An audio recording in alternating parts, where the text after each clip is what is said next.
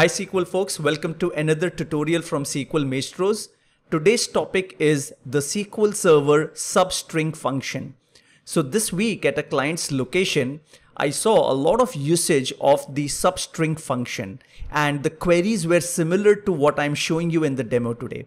After looking at the queries and the workload, I was feeling a bit itchy, specifically when I started looking into the execution plans. And then I explained something to the client and they understood that and they have started making changes. And I thought, why not? It's a good idea, record a video and share it with all of you, with the community. So what's going wrong with the SUBSTRING function, or why you may want to reconsider it and choose something else, or avoid it, or maybe at least be aware as to how SQL Server is dealing with the SUBSTRING function. We are going to use AdventureWorks 2016 for the purpose of demo. Let's do that.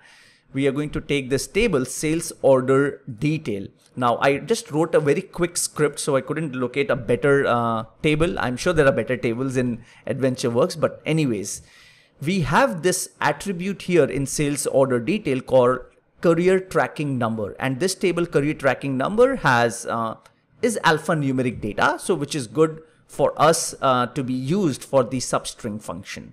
All right. Now, if we just quickly confirm alphanumeric, okay, so we do SP help with sales order detail. And if you look at career tracking number, it is an nvarchar data type. So this is what we want. Now look at this query. Select star from the table where substring and you put the attribute, and then whatever you want to search starting from the first character up to 12 characters, and you say equal to and some value. I picked it up from one of the records. If you write a query like this, of course you will get the output. Let's do that, and also turn on the actual execution plan. Let's do this. You get the output. You jump over to the execution plan. What you are going to see is a clustered index scan. And obviously, until this point, everything seems okay because there is no non-clustered index on career tracking number. But most likely, when you put an attribute in the where clause and you are searching across a large table, most likely you will have an index on this attribute.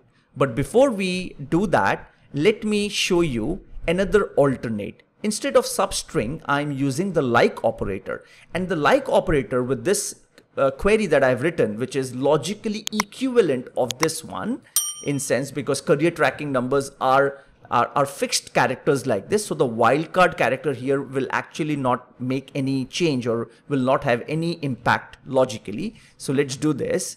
And okay, so with the previous execution with substring, you should take a note of the number of records, which is 12 records. And I purposely chose this table because sales order detail is a bigger table in comparison to other tables in AdventureWorks. This table has more than 100,000 records, and we picked only 12 records out of 100,000 records. To be precise, it has 121,000 records approximately. Now, instead of substring function, we are using the like operator. Let's run this and first see if we get the same output. We get the same output. We have 12 records coming in. We jump over to the execution plan and the execution plan looks identical. Now, this is where the developers and DBAs get tricked out. So if I take both of this and execute this, okay, and jump over to the execution plan, what you are going to see is 47% versus 53%. I mean, that's still okay. It's kind of 50% approximately for the same for both the execution plans. When you are writing queries like these and when you are considering alternate options, this is how you compare performance of one query versus the other. Now, this is a performance comparison from SQL Server Optimizer's perspective, only with the estimates, because what you're seeing right now is the estimated plan. So the performance difference between the first one and the second one does not seem to be very drastic. They're still around 50%. Now comes the key here. When this query is put into production or somewhere around that point in time when indexing strategies are being designed as to, okay, what indexes are you going to create on this table? of course, someone will create an index on career tracking number. Why? Because career tracking number is being used in the where clause. Let's do that. So the query is in production. For example, we are going to create an index on career tracking number. Let's do that. And it's a very simple index with just one attribute, one index key, no include keyword. I know the query has star, etc. So you know what's going to happen. You will just see in a moment. Okay, so let's go and run them again. Okay, now we run this again and execute the first one with SUBSTRING function. Let's go and execute this. Jump over to the execution plan. What do you see? Take a look at the execution plan. You are going to observe something. Some of you may see, well, Amit, everything looks all good. The index is being used, and for the other attributes that we want from the tables, the optimizer is deploying a key lookup. So everything looks okay. But if you take a deeper look, the optimizer is not seeking on the index. Instead, it is scanning the index. And this is where the problem is. No seek happening. Take a note of that. All right. Let's close this and rewrite this query. Of course, we use SUBSTRING. Now I'm going to run the like version of this with like operator. Let's go and run this. Execute this. And we get the same result set. All good. Jump over to the execution plan. And on the face of it, yes, the plan looks same. But again, if you take a deeper look, you will now see that optimizer is actually seeking on the index. When you create a non-clustered index on an attribute, in most cases, you would love that the optimizer seeks on the index, because seeking operation on the index, which means traversing the B-tree structure of the index, will be the fastest way to get to the data from root to intermediate to leaf level. And these are the things that get overlooked. So SUBSTRING is definitely not a good choice when you have the like operator, or you might have other, very edge business case or a good solid technical reason as to why you are using SUBSTRING and why you cannot use like, then that might be an exception. But otherwise, be aware that using a function like SUBSTRING on the attribute on the left hand side of the equality operator will make the query non-sargable, right? So non-sargable here means that the seeking capability on the index will be lost, and this is exactly what is happening.